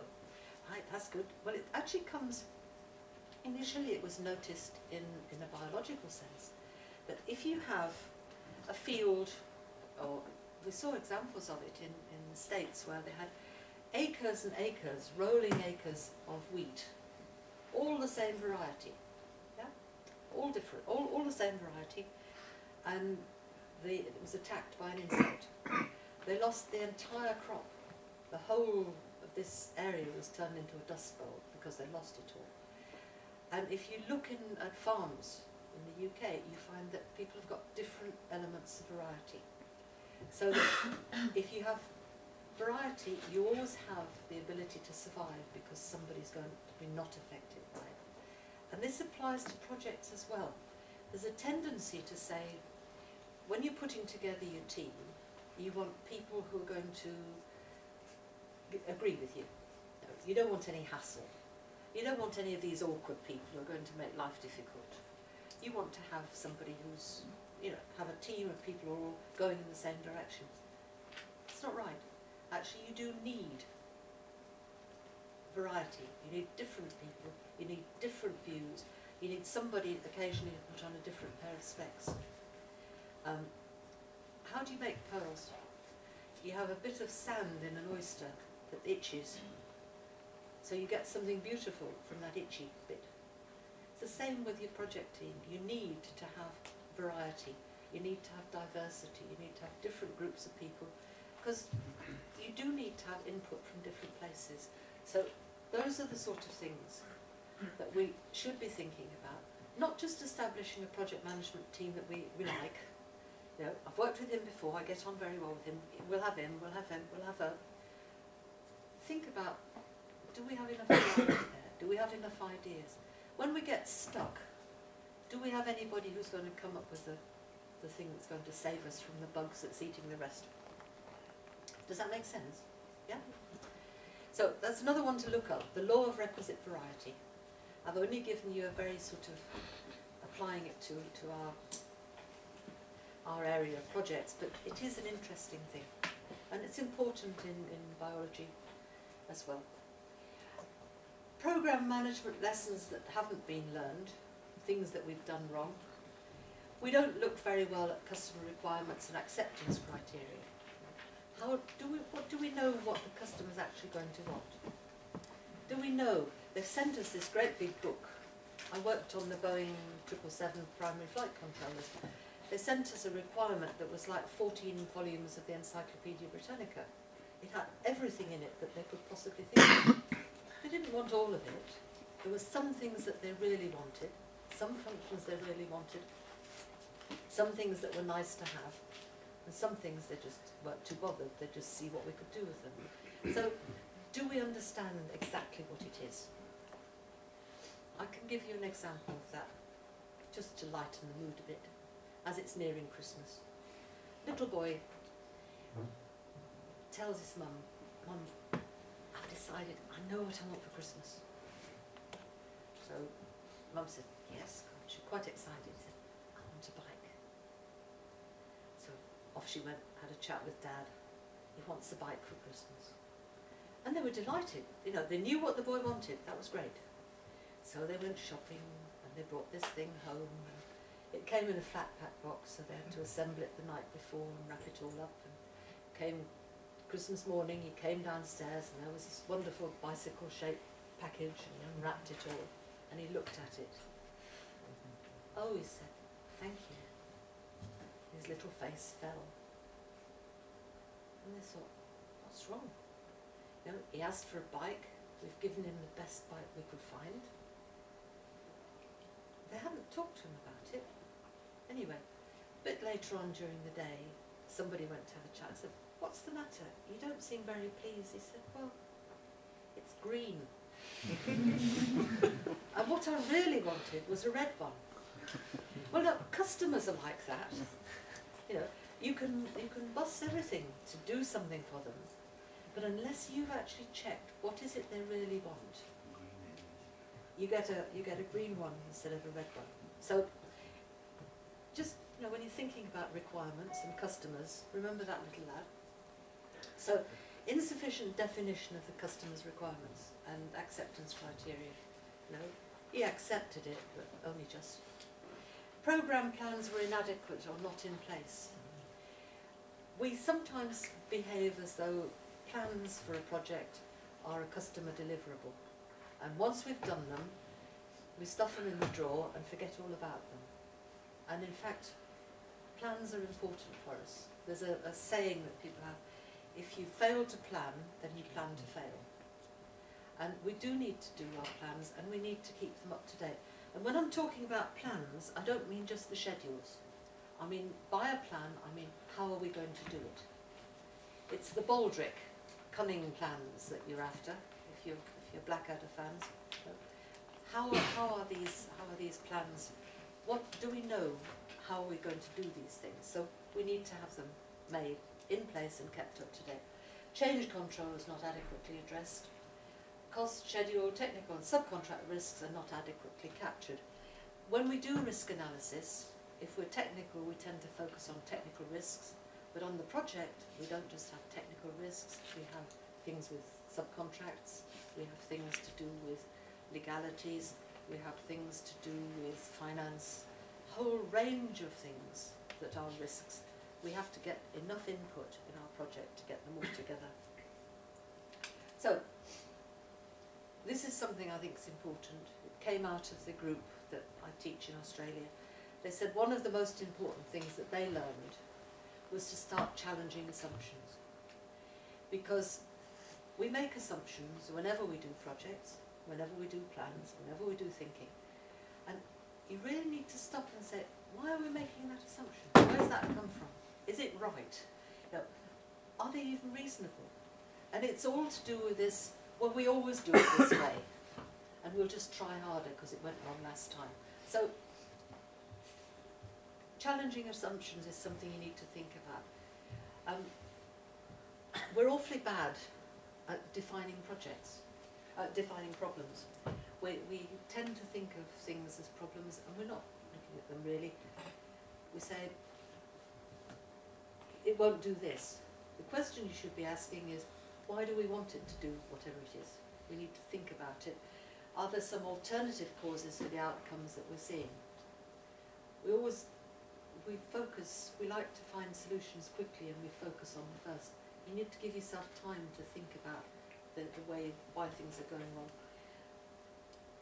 Am I responsible for the way that my team is behaving? And that project manager I spoke about, most of the things that his team were not doing was led by his example. You just don't realise how much impact you have on other people when you're leading a team or when you're part of it. And do our objectives actually serve what we're wanting to do in the right direction? What factors do we believe are important to our success? Do we understand what they are? And are we assuming that we should know things we can't possibly know at this time? If we've got a complex project that's using new technology, do we know exactly how it's going to behave in the future? So these are all things, the pathway to paradigm shifts. So what we need, I think, is for project managers to have a disciplined and academically sound approach. You focus on people, not tasks, processes or things. You think critically. Doesn't mean you find fault with everything, but I mean critically, just look at what are there other options? Why are we doing that? Ask questions. The most important question that you've got in your armoury as a project manager is why. Do you know how many times you should ask why?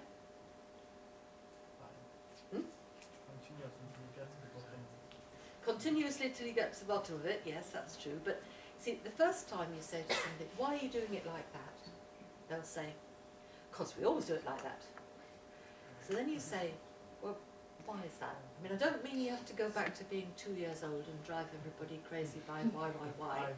But ask them again, you can rephrase it if you like, why do they always do it like that? And then by the time you've got into the third reiteration, the person you're talking to has started to think, why do we do it like this? And you've got them on you've got them on your side. They're starting to think, why do we do it like this? Are there other ways we can do things? So why is very important to you. That's part of your critical thinking skills. Assumption challenging should be a way of life. Dialogue and diversity and increased conflict. That's counterintuitive if you like, but you need a good fight. You need a good conflict to actually make the best ideas come forward. Doesn't mean to say you have to be at war all the time, but very often a really good argument is a way of getting to the bottom of something.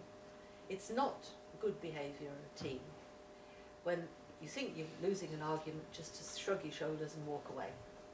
If it's something you really believe in, they have to convince you that you've got it wrong. Yeah? A focus on creating the right environment, not preoccupation with creating the right solution. We don't know what the right solution is till we've got that. And then we have multiple paradigms, multiple methodologies, and the creativity to employ them effectively. What does that mean when it's at home, do you think?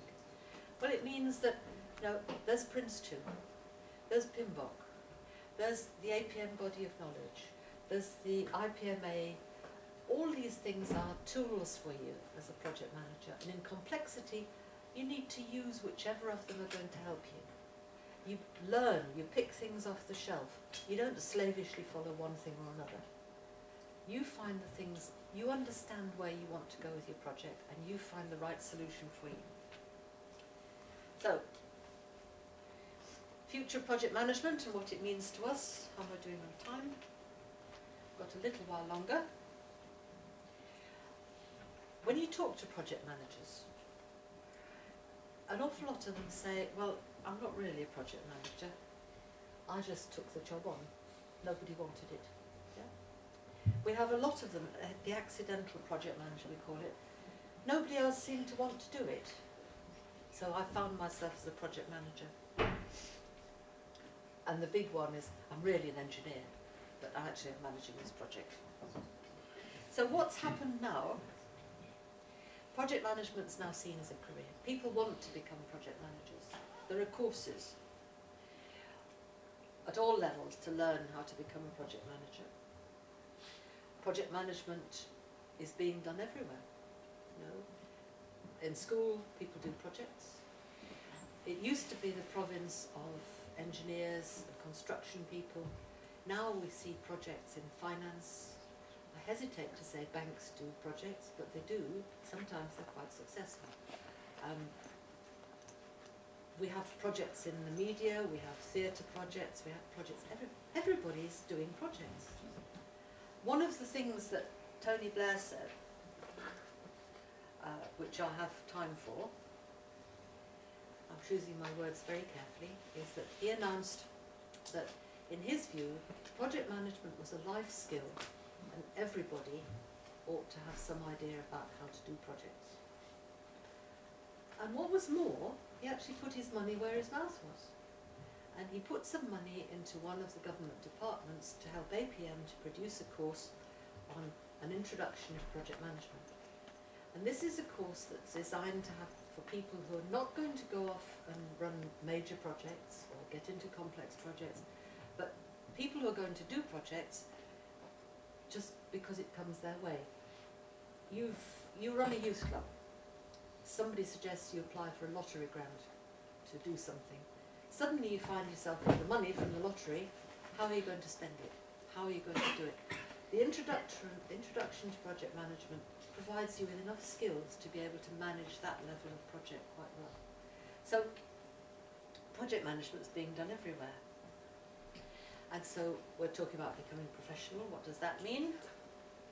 So the answer to being a professional project manager is not an amateur.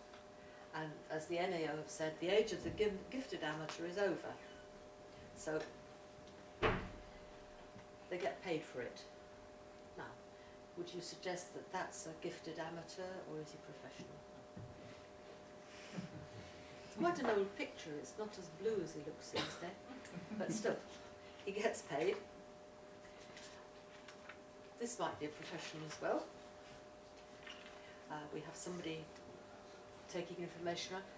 What we really mean by professional is in APM we've started to look at the 5 dimensions of project management. As a professional, we're going to look at the breadth of understanding. We have to have knowledge about our projects. So there we come from the APM body of knowledge. We have the depth of ability, that's what you develop, that's your competence. And as you do more, as you develop, you get greater areas of competence. And you can identify the areas that you're not very good at if you look at the competency framework and try to improve it. Achievement. As a professional, you want to achieve some sort of qualifications, so that's what we move to. Commitment. You don't think you've done it all. Once you passed your exam, you recognise that you've still got some learning to do. And so continuous professional development is something that we all take on. And there's always opportunities for it. It doesn't mean to say you have to go to lots of talks. You can read things, you can do stuff, but it's always being curious about the way people do things. I learn a lot by going on industrial visits and looking at the way other people do things. There's a lot of clues of how you can manage your own business better. And accountability is the 5th dimension of a professional, where we have membership of a professional body with a code of conduct. If you join the Association for Project Management, you fill in your membership application form and you say that if I'm elected as a member, I'm going to agree to the code of conduct. So I'm going to behave ethically and I'm going to look at things in the right way. A professional is also trained, competent to do the job, trained to use the job, trained to use the tools. So there's a tool. There's somebody about to use it. Learning from yourself and from others, and aware of the standards. I think that standards are useful, and they're very helpful, and very often they'll help you out of a difficult situation. But you don't have to be obsessed by them, you just have to follow the way that you're going. And so, is there a professional? Is there a body that governs the profession and behaviour of its members? Does the organisation set standards? Are there ethical standards? Behavioural standards? And is our body govern the behaviour of our members? That's what APM does. So we have a code of ethics and people get asked to leave if they don't behave properly. We have to be responsible. As project managers, as part of our professional responsibility, we're responsible to our clients or our employers. The environment. Sustainability is something that we've got to start thinking about. If you're asked to do a project that you know is going to cause damage to the environment, how do you cope with that? how do you actually work your way? Are you brave enough to say, I'm sorry, Mr. Boss, but I can't do this? Or are you going to go and talk to them about it? Do you believe that you need to do something about it? Understanding stakeholders and managing conflicts, because we know we're going to have them. How do we recognise a professional project manager? Is there a uniform? Well, is he a project manager? He might be, you never know. Because professionals and project management appear in all kinds of areas. We don't know what's happening. There's another lot. Some more. All these people can be project managers. Just because their uniform doesn't say they're project managers, we don't know that they are. Now, we're on the last slide now. Required characteristic for today's project managers. Key components. If you go to IKEA and you buy a flat pack box that says inside is one project manager, what are you going to find? And the first thing that you're going to find is leadership. You're going to find somebody who's going to be a leader. By leadership, I don't mean the sort of into battle, follow me facts, you know, with the flag, let's go over the top altogether. You do leadership in different ways. You do people leadership by demonstrating to people. You do leadership in a whole range of different ways by paying attention to your team and persuading them that that's what they want to do. You have to be willing to learn from others, and that includes your team. Your team will be a group of experts, probably, from different disciplines, and you need to learn from them. So learning from others is really important. When I first started in project managers had this view that they had to know all the answers, and they were the boss, and they couldn't actually talk to anybody about anything they needed to do. They just had to stand there and, you know, it was a very lonely position to be in. But it isn't. You learn from other people, and you learn a lot. And very often it's the person you think is least likely to help you. Somebody on the team who has a particular bit of information that can help, so you need that. Use of good interpersonal skills. Somebody who wanders around all day with a face like thunder, who dives into his office, shuts the door and sticks his head into his PC for the rest of the day, is not demonstrating good interpersonal skills. He's keeping the people out, he's not talking to people, he's not being part of a team, he's not persuading people. We mustn't forget, these days we have virtual teams as well. We have people that you have to contact by telephone, by video conference, in all sorts of different ways. But you need to be able to make contact with people. You don't get anywhere by actually terrifying the people who are working for you. I used to work for some folks. I remember once a senior project manager, and I'd just been appointed, and I went to him and I said, I need some help. I would very much appreciate your advice. I think I've got a problem. And he looked down at me. He was quite a tall person. He looked down and he said, don't bring me your problems, sunshine. I just want answers. That is awful. And people still do that. You know? Be willing to listen. Even if sometimes you think, I really don't hear this again, I've heard it all before. Listening is an important skill. My logo, my company logo, is an owl. And my business card has an owl on it, and the owl has long ears. And I picked the owl with long ears, especially, because I think project managers have to listen a lot more than we do. We listen, and we hear things, and then we can act on them. Communication's important to us, so good interpersonal skills we need. You knew that, didn't you? Yeah? Of course you did. So what's she telling us that for? But the ability to motivate people. How do you persuade people? How can you persuade somebody that they can do something they never thought they could? Because that's what it's about. You know, I used to really enjoy giving somebody a job that they'd never done before, they'd never tried before, and saying, I want you to do this. And because I believe in you, I think you can do it. It's like the story I told you about my boss.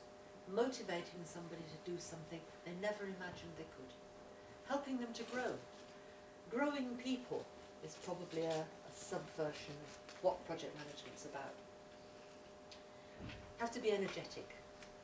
You can't wander around like a dying duck in a thunderstorm, being miserable and tired and it's all too much effort. You have to be energetic. You know, you have to get people inspired and feel cheerful. If you're miserable, it spreads right through the team. And if you're washed out and tired, you know, if you're yawning all over the place, go and do it somewhere in private. Yeah? But demonstrate energy to your team. You have to have a commitment to excellence and success. Hey, this box from IKEA is ever so full, isn't it? All this stuff you've got to do, but you're not going to be satisfied with second best. That doesn't mean to say you're going to gold plate all your solutions, but it means you're going to do the very best that you can. You're not just going to say, oh well, it's all right. No, we're delivering this car, it's got a flat tyre, but never mind. No, we'll do. We want to be excellent and we want to be successful. This is a really important one, a sense of humour. As a project manager, you get yourself in situations and you think, if I couldn't laugh at this, I'll cry.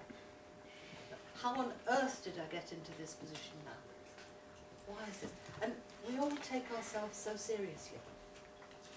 Learning to laugh at yourself is lesson number one as a project manager. And recognising that we do make terrible exhibitions of ourselves from time to time. And you have to learn to laugh at it, you have to recognise it. And you have to be a human being, so having a sense of humour is really important. As is the next bit.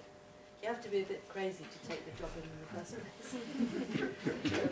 There's just so much that you've got to do. You think, why am I doing this? And then you remember, because it's exciting. Because I'm doing something that nobody else has done before. Because the results will do something for somebody else. There's a whole lot of reasons why we do it. But you do have to be a bit crazy sometimes to take it on. But then just remember what I said. You don't take it on by yourself.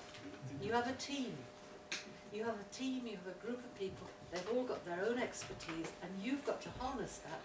You know, the conductor of an orchestra doesn't play every instrument.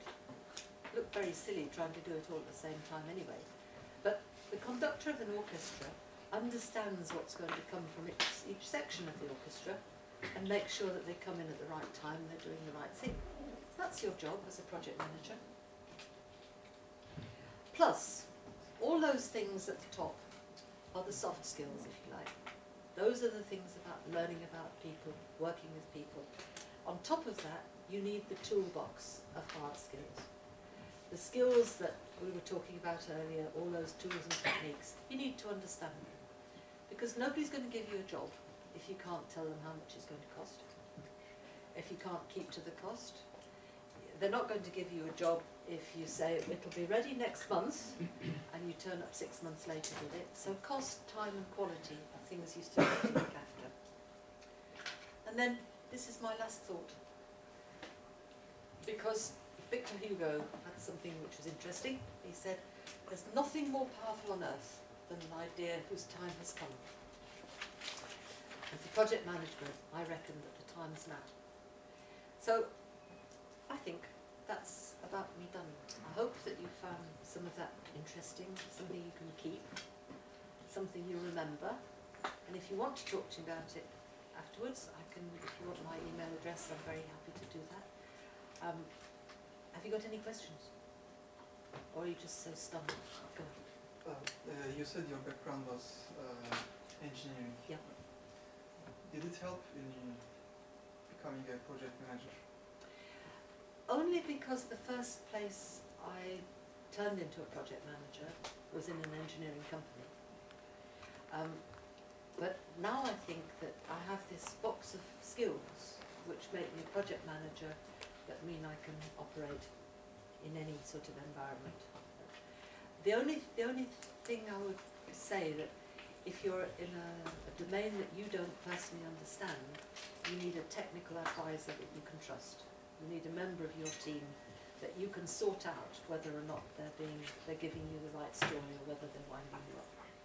But for me, I just always wanted to be an engineer. That's why I moved from the Yorkshire Dales and went to university in London and then never got back. I went halfway back and ended up in Nottinghamshire, and I was going to do operational research in the coal board. That's associated with my systems engineering skills. And then my husband took a job down in the south of England, so bye-bye Nottinghamshire and the coal board, and I ended up at GC Marconi Avionics. But I do think as an engineer. Systems thinking is my natural way of behaving. There's an interesting piece of work I did with somebody called Professor John Boardman, who's now at the Stevens Institute, and he's got some very interesting ways of using systems thinking to provide diagrams for things, how it works. And I've been talking to Robert about that, so hopefully he's going to point you in the right direction. There was a question over here. Yeah. From your past experience, do you think focusing on the ion